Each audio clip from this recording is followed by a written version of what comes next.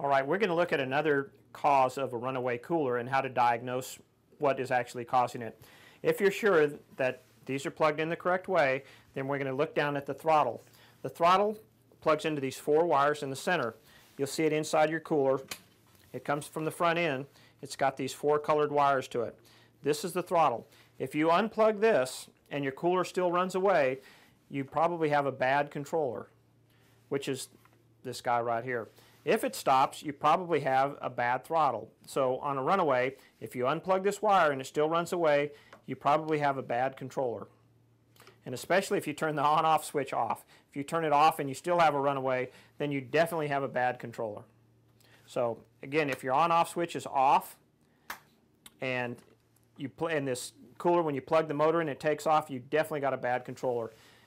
If you unplug this and it doesn't run away, you probably have a bad throttle. It's not 100% guarantee, but it's a very high probability.